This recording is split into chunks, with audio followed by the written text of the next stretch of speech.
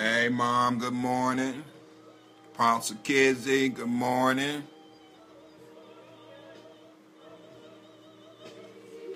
Let me see here.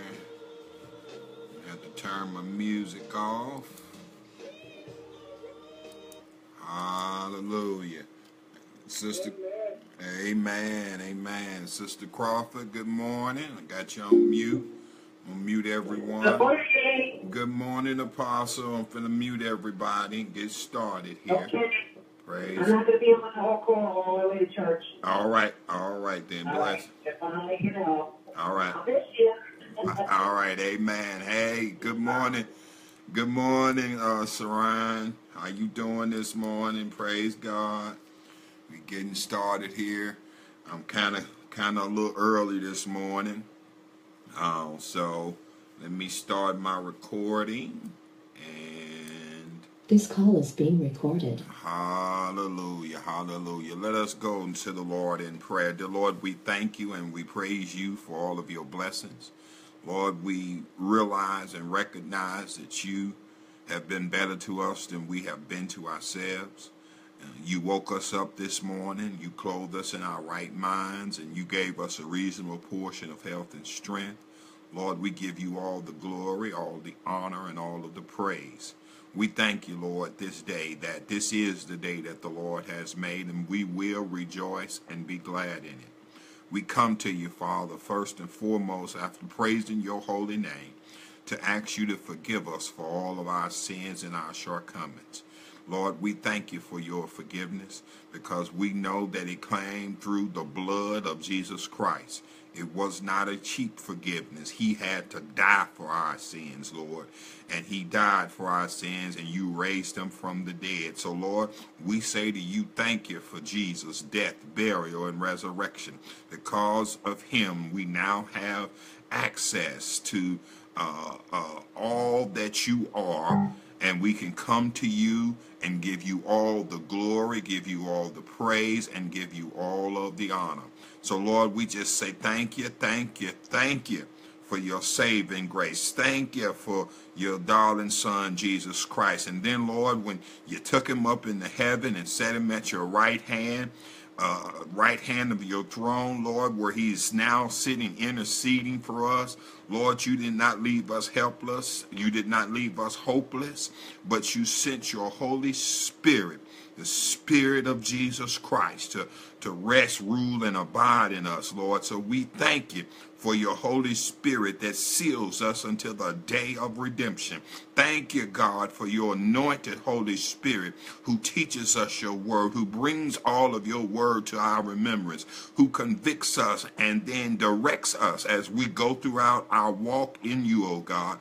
We thank you right now for your Holy Spirit.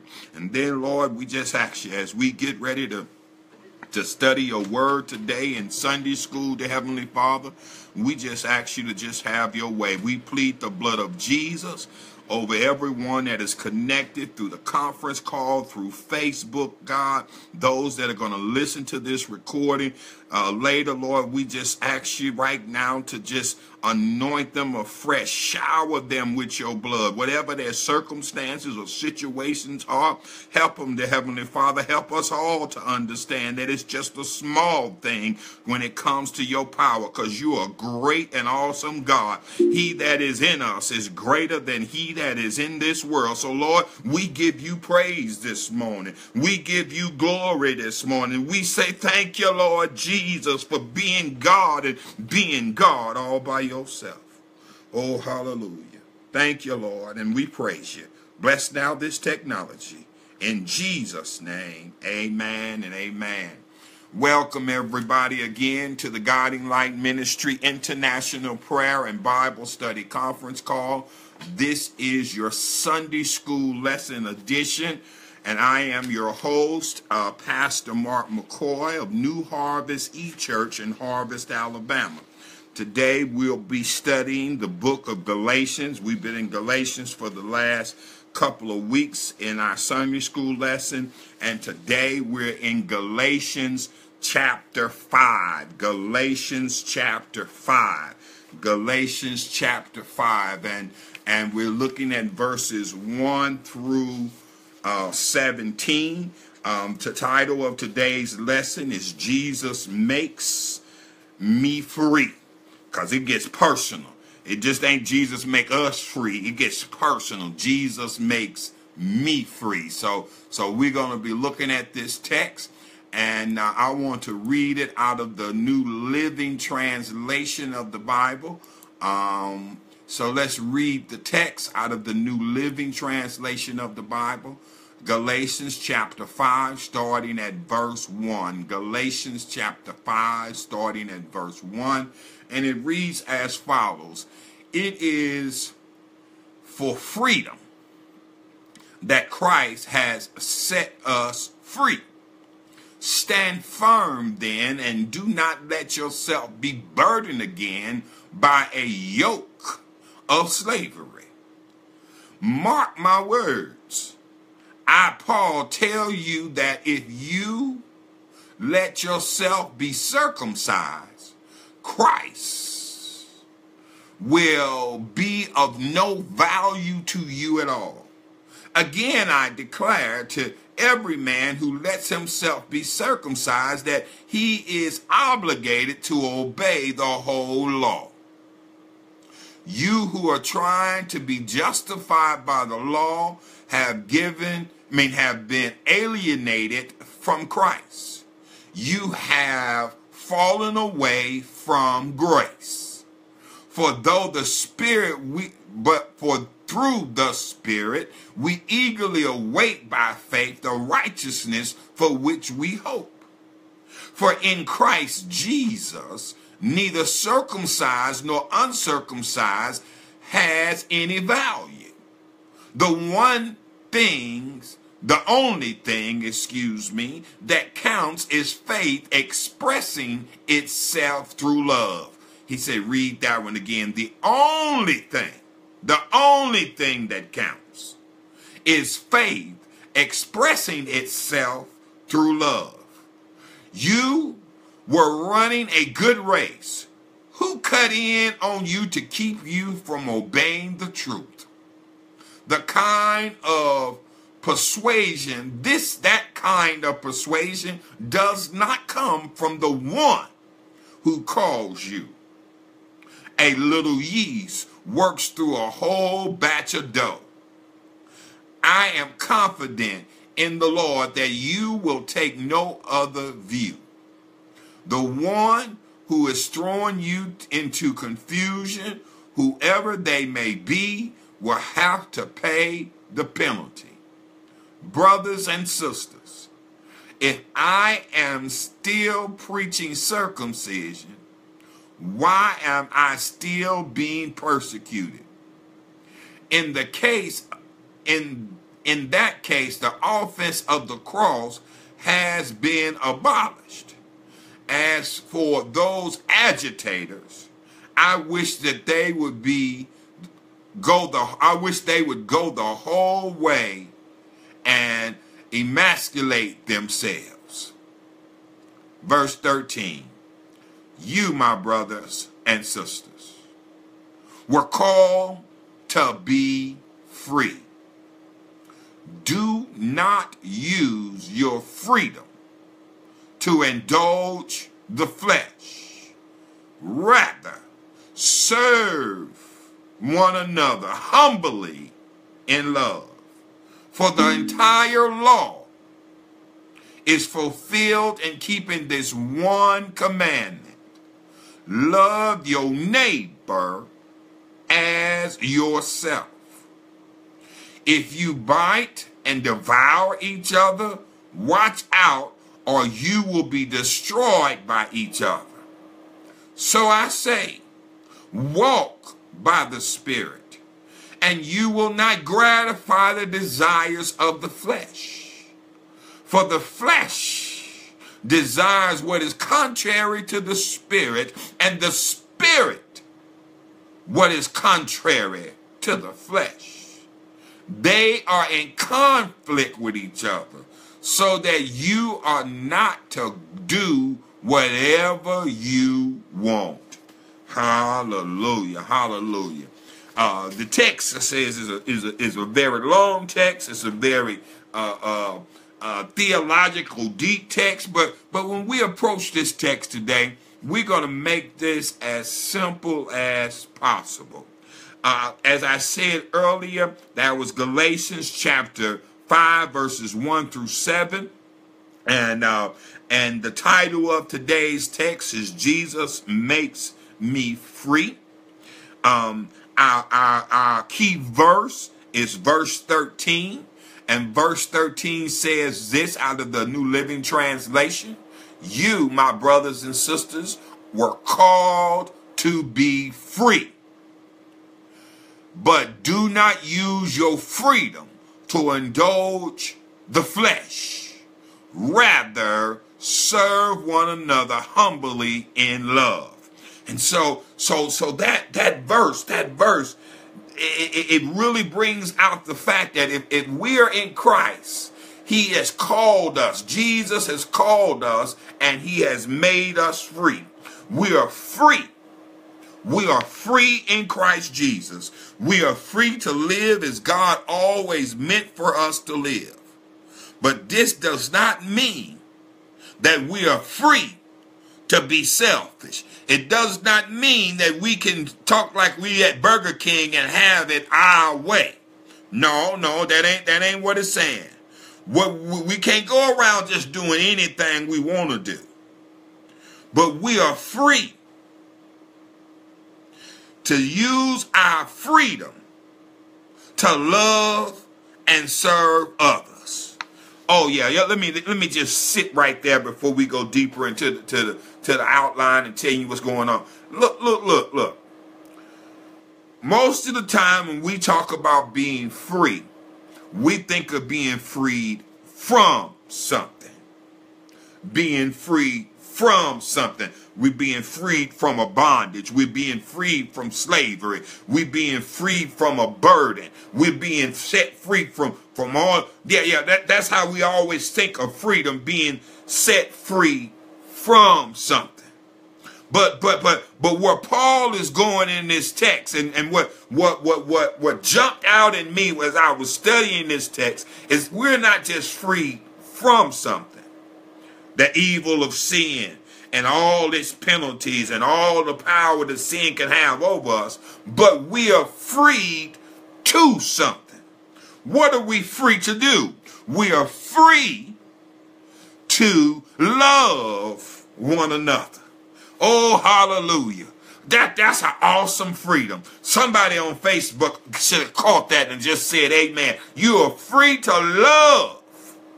You are free to love others. And that freedom to love others is so awesome. I mean, that says that I can love people and I don't have to be afraid to love on folks, to serve people, to be humble. I don't have to be afraid that if I'm kind and if I'm meek, somebody gonna run me over. No, you are free because God did not give us the spirit of fear, but he gave us the spirit of faith and of love and of power and of a sound mind. Oh, hallelujah. Hallelujah. So we are free to love. You don't get nothing else out of this whole message. Realize that you are free to love. We are free to love. So now let's get down and deal with some of the key concepts, and I just really kind of talked about it. We are free to love and serve others. I like to make this lesson real plain, and I deal with it from I call it the Keys for Kids. I know somebody else got a whole little program called the Keys for Kids, but I like to bring it out as the Keys for Kids when they listen to this lesson. And this to me is just making it simple and making it plain. Number one, Jesus died to save us and to set us free from sin. That's the first thing. That's the first thing we're going to talk about. And then number two, even a small amount of something bad can ruin something that is good. That scripture in there we're talking about a little yeast can spoil the whole batch of bread. Yeah. And then the final keys for kids is let God's Spirit guide you in what God wants you to do. Hallelujah. Hallelujah. So that's my keys for kids. Now for my deep theologians who say, well, I don't want to just come to Sunday school and get the kids lesson. I want to go deep into the lesson. I want to get down deep into the word. Well, let's get down deep into the word then. So today's lesson, we're going to have some lesson or learning facts. We're going to summarize Paul's concern regarding the status of the Galatians. Again, we're going to summarize Paul's concern regarding the status of the Galatians. The biblical principle that we're going to look at is to contrast the life of freedom in Christ with the life of slavery to self, or even to the world. And then the last daily application that we're going to get to is to celebrate the Holy Spirit's presence in our life. So our outline is in 3 parts. Part number 1 is freedom in Christ. That's verses 1 through 6 of Galatians chapter 5. Our second point for today is love fulfills the law. Love fulfills the law. That's verses 7 through 15 of Galatians chapter 5. And then our next point is walking in the Spirit. Walking in the Spirit, verses 16 through 17. So we're going to deal with freedom in Christ. We're going to deal with love fulfills the law. And we're going to deal with walking in the Spirit. Amen. Amen. So that's what we're going to walk in today. So now it's a couple of words I want to add to the thing so that we can catch these words as we get down to them. We're going to see the word, talking about a believer. A believer is those who accept and follow Jesus Christ. We're going to talk about faith a little bit. Faith is the strong belief in God. We're going to deal with freedom. And freedom, like I was talking about earlier, is when you've been set free from something and delivered from someone's control or something that is controlling you. And then we're going to contrast Gentiles. Those are those who are not Jews. And then we know who Jewish people are. Jewish people are those who are of the tribe of the family of Abraham, Isaac, and Jacob. And then we're going to talk about this yeast, because this little yeast, and then we got a few words we're going to be talking about. So now the background of this lesson. The background of this lesson is that Paul has been dealing with the Galatians, and the Galatians is a church that he went and preached the gospel to, and now they're these guys that's coming from Jerusalem who do not care for what he was saying. They had a Jerusalem council where they said, well, when Gentiles come into the church, they are free. They don't have to follow Jewish laws and Jewish rituals. And so the church in Jerusalem agreed to this, and that was it. But then there were some in the group who were former Pharisees and former Jewish believers who have now converted to Christ, who wanted to put some stipulations on those Gentiles who came into the faith. They wanted to put the law back on them. And so Paul was dealing with these folks. He was like, no, you don't listen to them. Circumcision has no value. Circumcision has no value at all. What's value is your faith in Jesus Christ, because you're saved by grace and grace alone. Grace. You're saved by grace. You're saved by grace through faith in Jesus Christ. But these people wanted to pull the law. They wanted to bring the law in.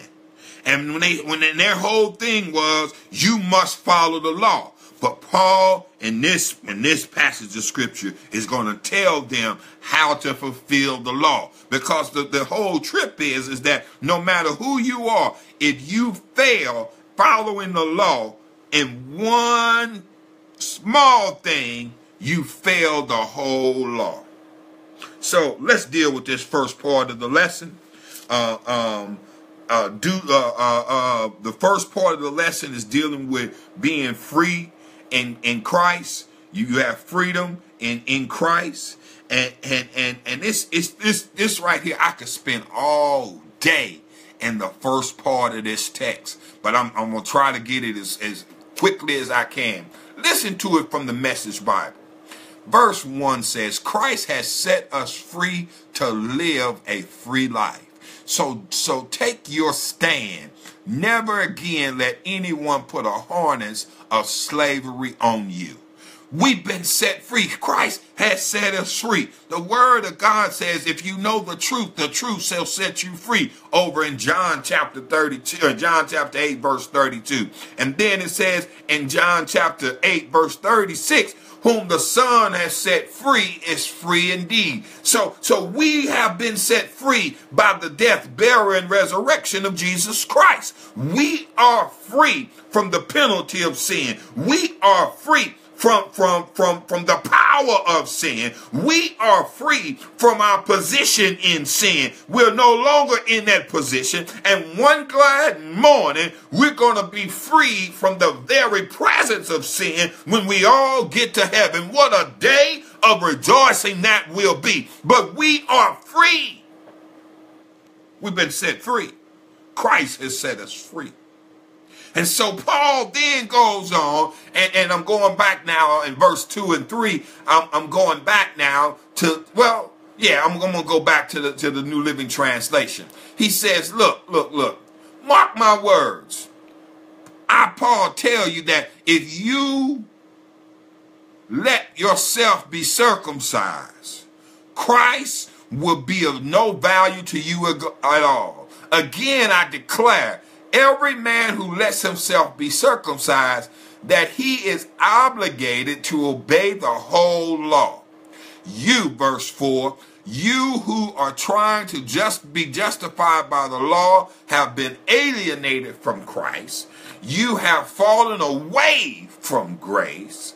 For verse 5, for though the Spirit, for through the Spirit we eagerly await by faith the righteousness for which we hope.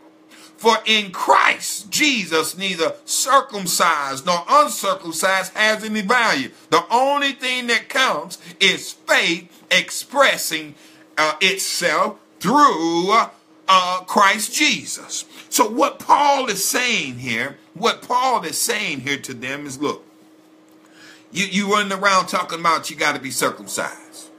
So that means you're trying to follow the Jewish law of circumcision. But what you don't understand is that circumcision was just a symbolic act that God used with Abraham, Isaac, and Jacob and the children of Israel and under Moses to help them to understand that if you circumcise yourself, you now have a clean heart. Your heart is being clean.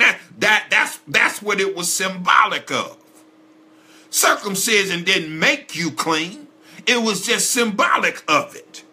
And so Paul was like, look, you can't be going around dealing with that mess. That's not what I call you to do. You got to stand firm in your faith. You can't be entangled with all of this. You can't be yoked with all of this, because here's the thing. If Christ's death, burial, and resurrection wasn't enough to save you, how can a prerequisite of being circumcised save you? Christ then, with his death, burial, and resurrection, was not profitable enough to bring you into salvation, to set you free. How do you think a prerequisite of being circumcised is going to do anything? Oh, hallelujah. And then the key here is, again, if you are a debtor to keep the whole law, meaning that you have to keep the whole law, not just a part of it. But we've been justified by faith. Our faith in Jesus Christ. Now this verse 4. Like I said, I could stay up in here all day. It talks about being estranged from Christ, falling from grace. This word means that you've been separated from Christ. You've been severe. You've been taken away from Christ. And that word falling means you have lost your grasp on something, and you're falling away from it. But now some people have said, oh, well, Paul is saying here that you can lose your salvation. That's what he's saying. You can fall from grace. You can be separated from Christ.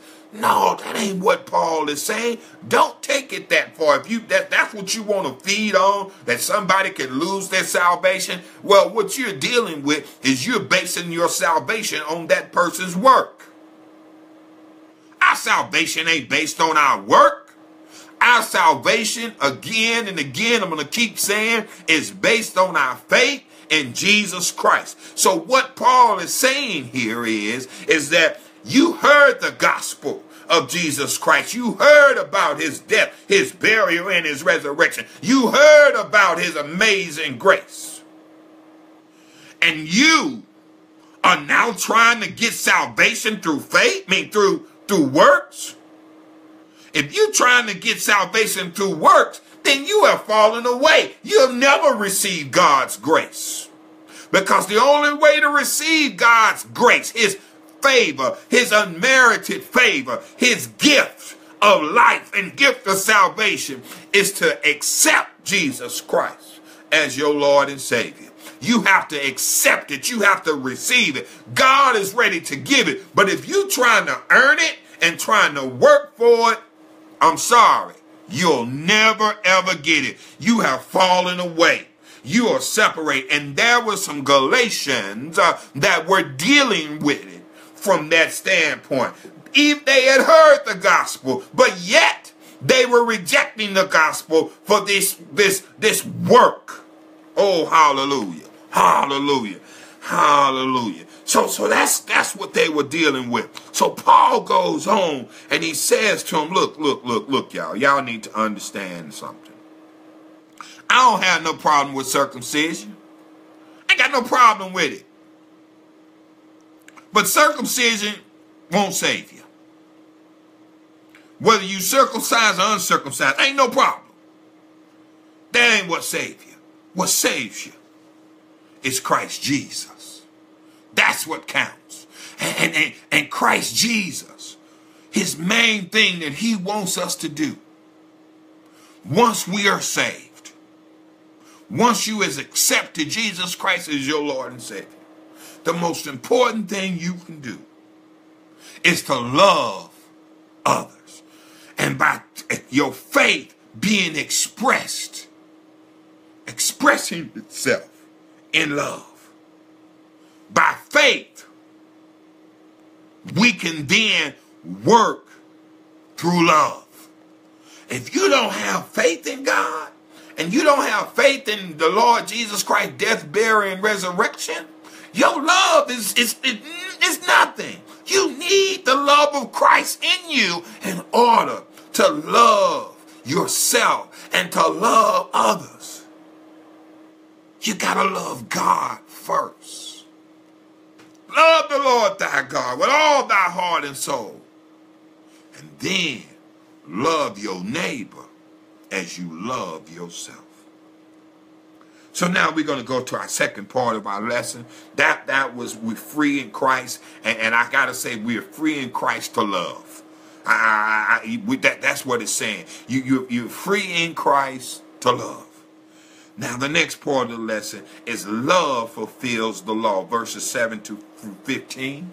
And I'm reading it out of the New Living Translation. You are running a good race. Who cut in on you to keep you from obeying the truth? Galatians chapter 5, verse 8. That kind of persuasion does not come from the one who calls you. A little yeast works through the whole batch of dough. I am confident in the Lord that you will take no other view. The one who is throwing you into confusion, whoever they may be, will have to pay the penalty. Brothers and sisters, if I am still preaching circumcision, why am I still being persecuted? In that case, the office of the cross has been abolished. As for those agitators, I wish that they would go the whole way and emasculate themselves. Paul is saying in this text, he's saying, look.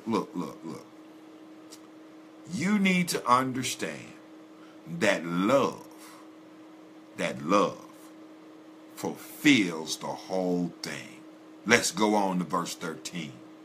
You, my brethren and sisters, were called to be free, but do not use your freedom to indulge the flesh.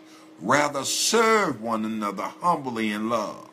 For the entire law is fulfilled in keeping this one command: love your neighbor as yourself. If you bite and devour each other, watch out. You will be destroyed by each other. Paul is saying, look here.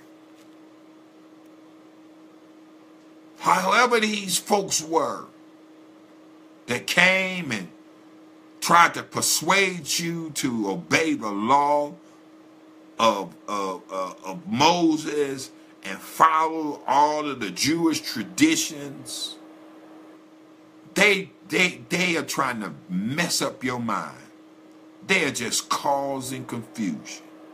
And we know that the Spirit of God is not the author of confusion.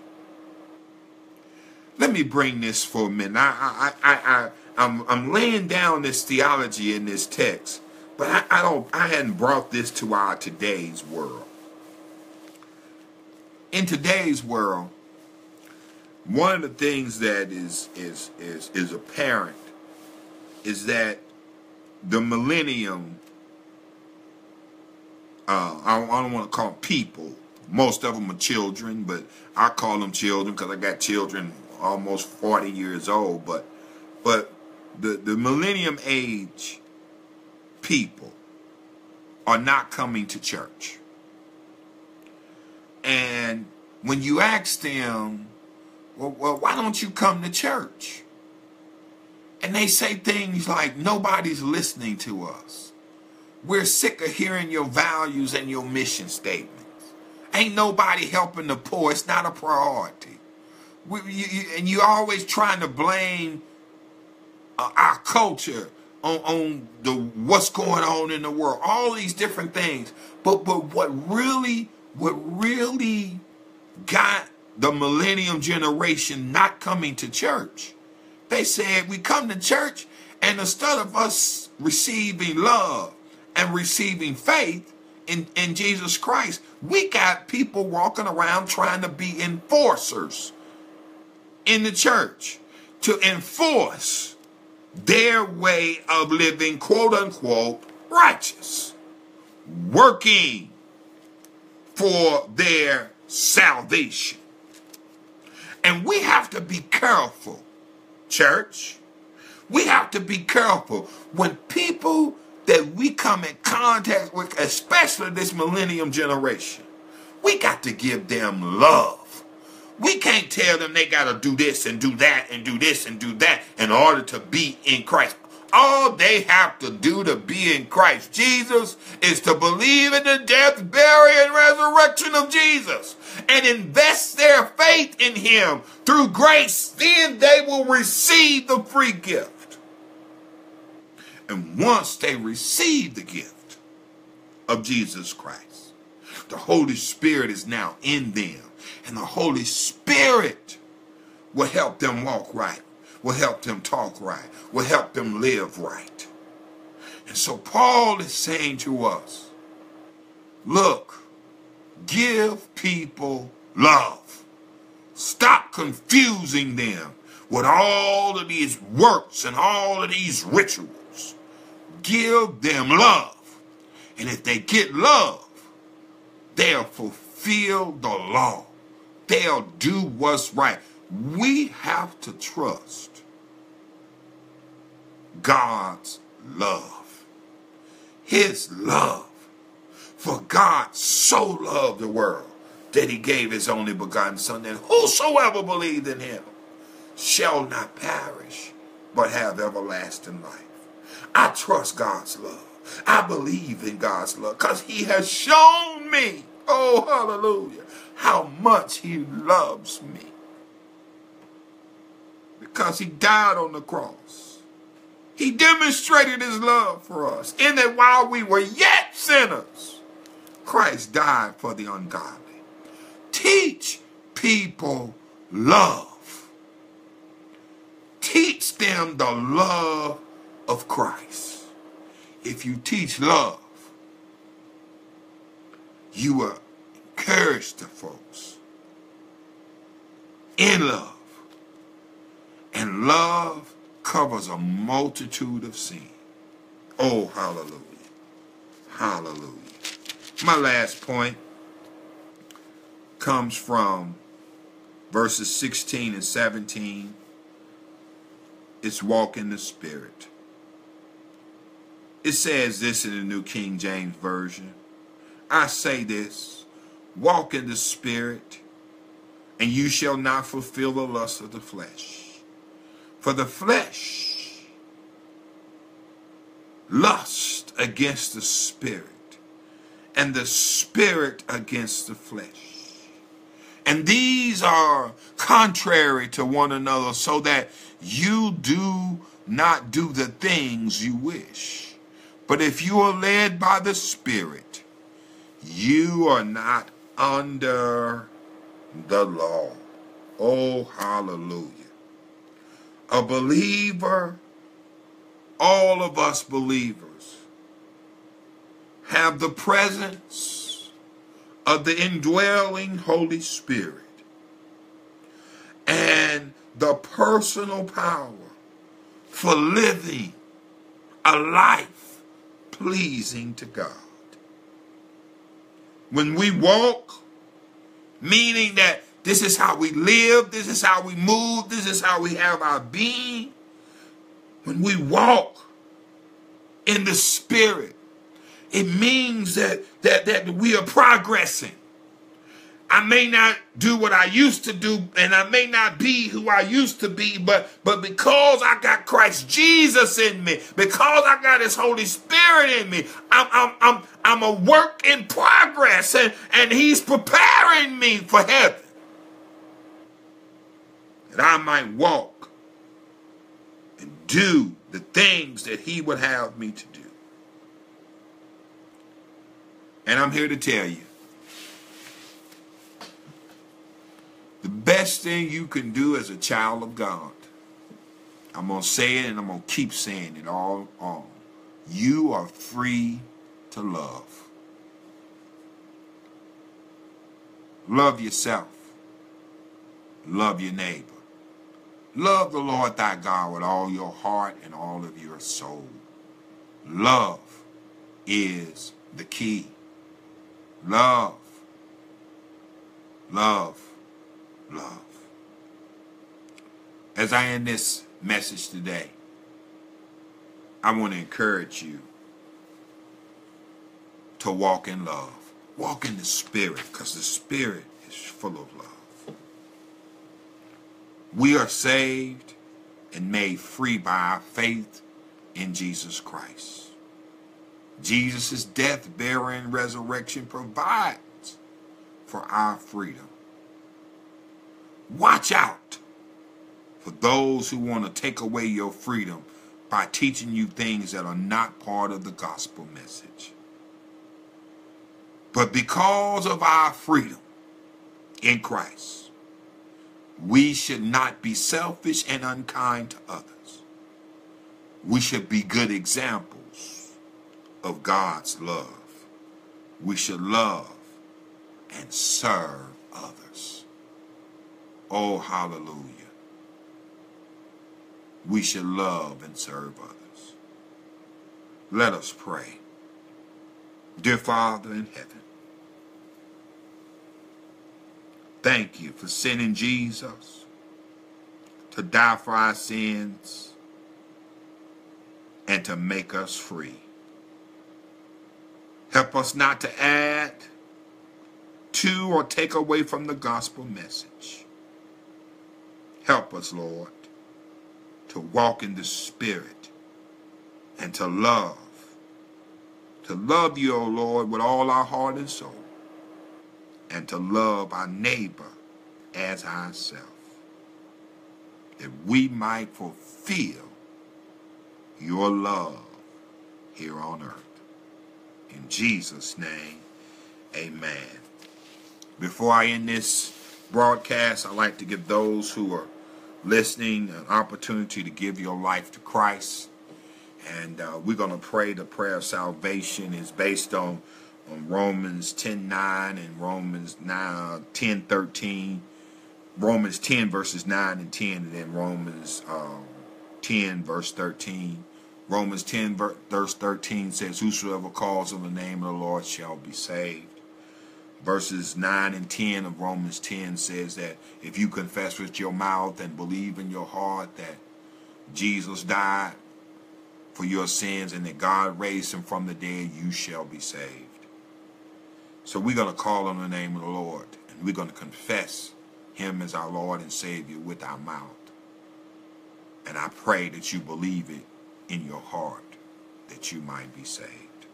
Let us pray. Dear Lord Jesus, we come confessing you as our Lord and our Savior. We ask you, Lord Jesus, to forgive us of all of our sins and come into our heart. Thank you, Lord Jesus, for forgiving us, and thank you, Lord, for coming into our hearts. Help us now, dear Heavenly Father, by sending your Holy Spirit into our heart to help us live by your way of love. Thank you, and we praise you. Thank you for saving our souls. Thank you, Lord, for making us whole. In Jesus' name, amen. If you prayed that prayer and truly believe it in your heart, you are now saved. And you can walk now in the Spirit and walk in love. Facebook, you be blessed. We're going into overtime on the conference call where we'll have a discussion. If you want to call in and have a discussion with us, the number for the conference call is 910-218-0531. We'll see you next Sunday on Facebook. And as always, be blessed and be a blessing. May God bless you and keep you.